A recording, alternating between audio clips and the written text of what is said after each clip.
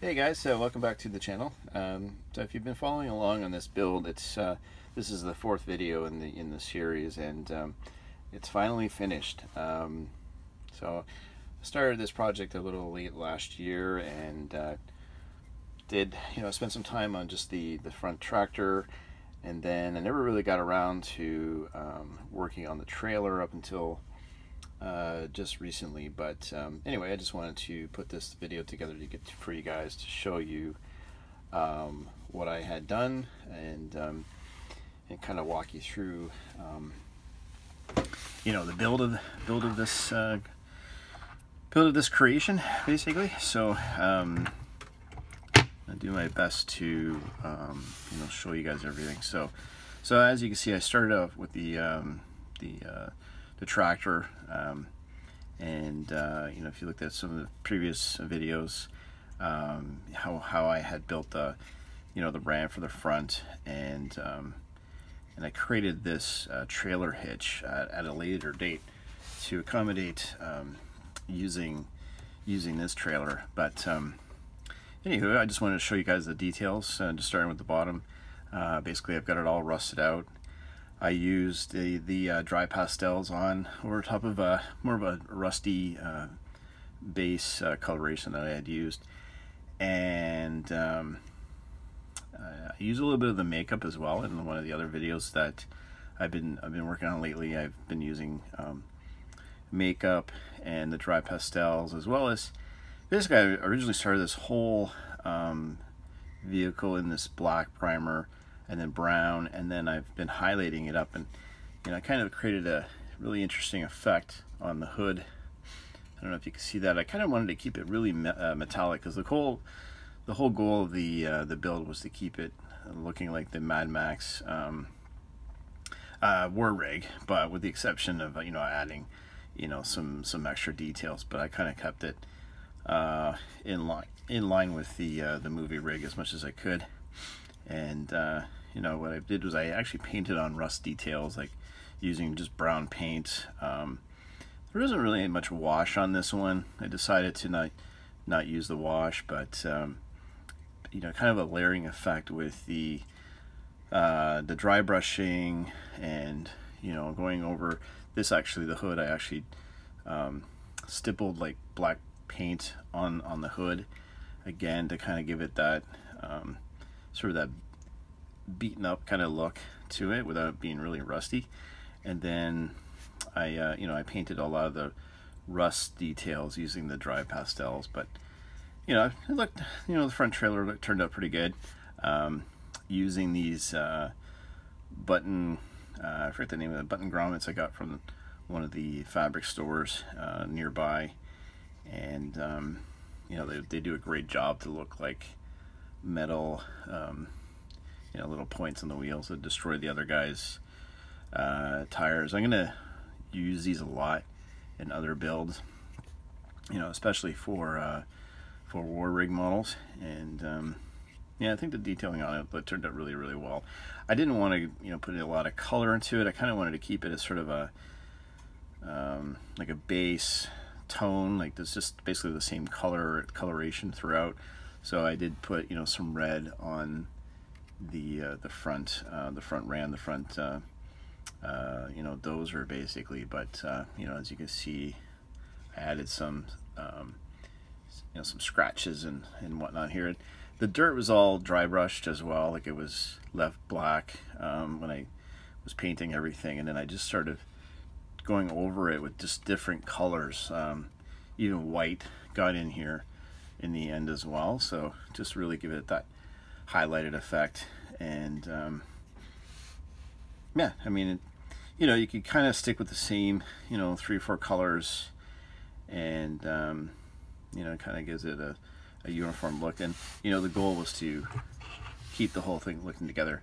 And I was going to put Furiosa right on the whole side of the rig, but it was really wasn't a lot of room, so I got a toothpick, and I don't know if you can see that, but I wrote the word Fury on the side.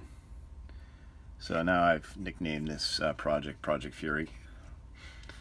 So anyway, so we got to the to the fun part, which was the latest addition was the trailer that I put together. So in one of the other videos, you saw that I actually cut this car in half, and you know, the whole goal was to keep it you know, looking really dark, like really black. Like the trailer in Mad Max is pretty much black and just covered in dirt. And what I decided to do was just really stick to just some basic the basic colorations. I added some spikes here in the corners, just like the movie, and then I added some spikes to the back, as you can see here, and just kind of walk you through it.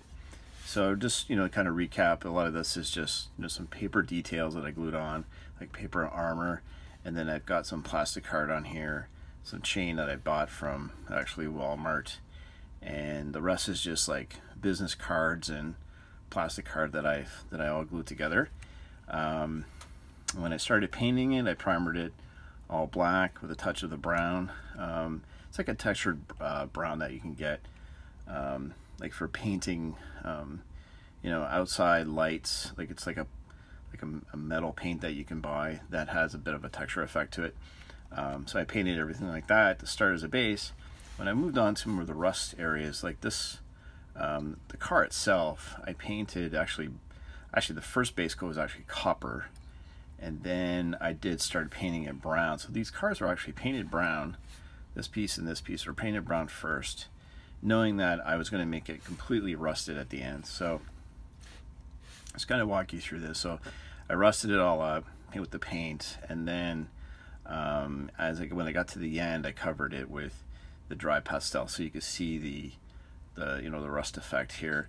I didn't touch, didn't put anything on the machine gun and the top piece. I just left it sort of a bare metal to kind of give it a little bit of a contrast. And then moving on to the wood.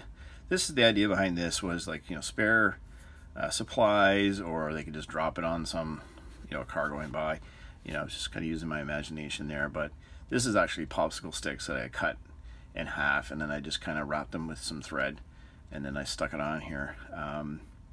And then all this piece was made out of plastic card, as I was mentioning before, and business cards. And then these are just paper clips that I bent in the shape to look like railing.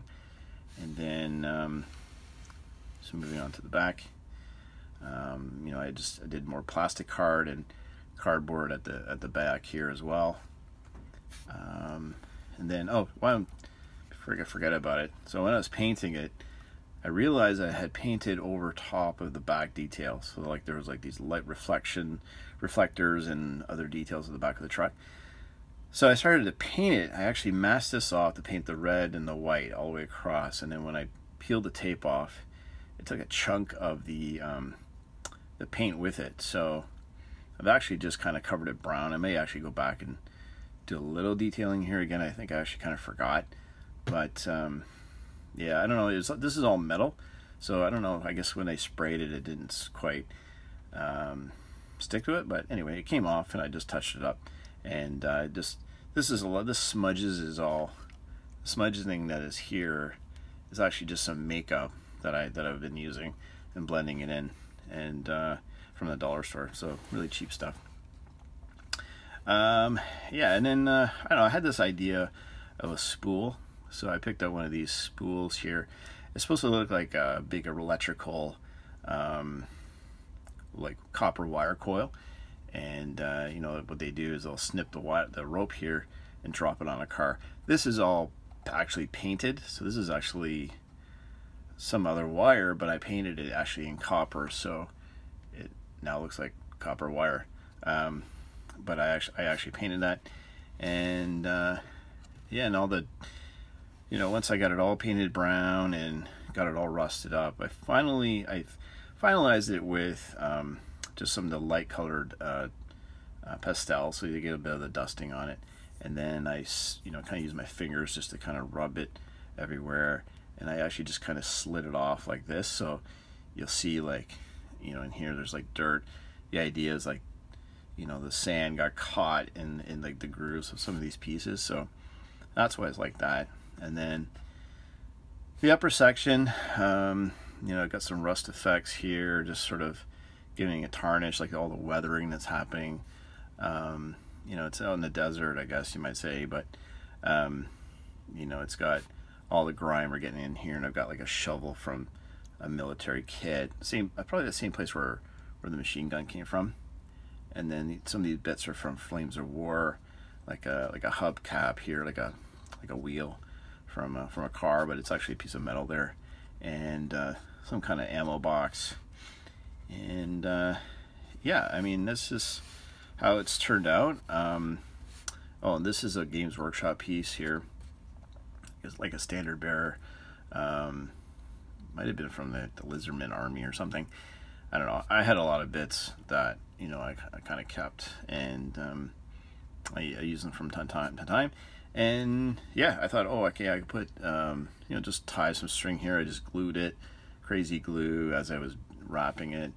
And you know, the idea is just to kind of, you know, the guy's gonna like slide down, or, you know, they could, you know, just a neat extra effect to have on it, to rig it up. But yeah, I mean, the hitch works perfectly. Oh, actually, I should point out the bottom as well. So this is all detailed as well. Just you know, pretty, you know, kind of rusted out. And I wanted to leave like the frame or the bottom, the undercarriage, more rusty than the rest, and then just leave the rest like this. So just the only pieces that are on this thing that's really rusting is like the bottom, and, you know, the components on the top, and then all the, you know, the rust stains are just dripping down. And what I did with that is I just actually painted it, and then later I used the dry pastels to just kind of add some additional dusting in there.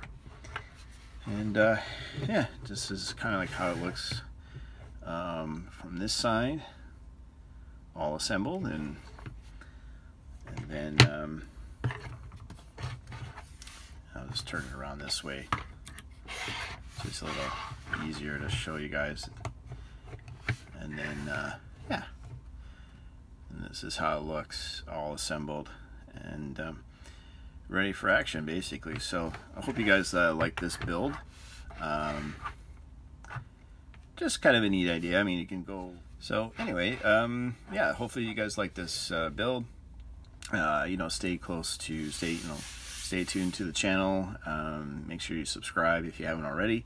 It will help you out a great deal. And you know, if you know anybody that's into the hobby and hasn't seen my channel, if you could send it to them, that would be fantastic. And then hopefully they can become a subscriber and a follower as well. So anyway, thank you for stopping by. I've got some other great projects on the horizon, and hopefully you're gonna want to follow along. Thanks. Bye.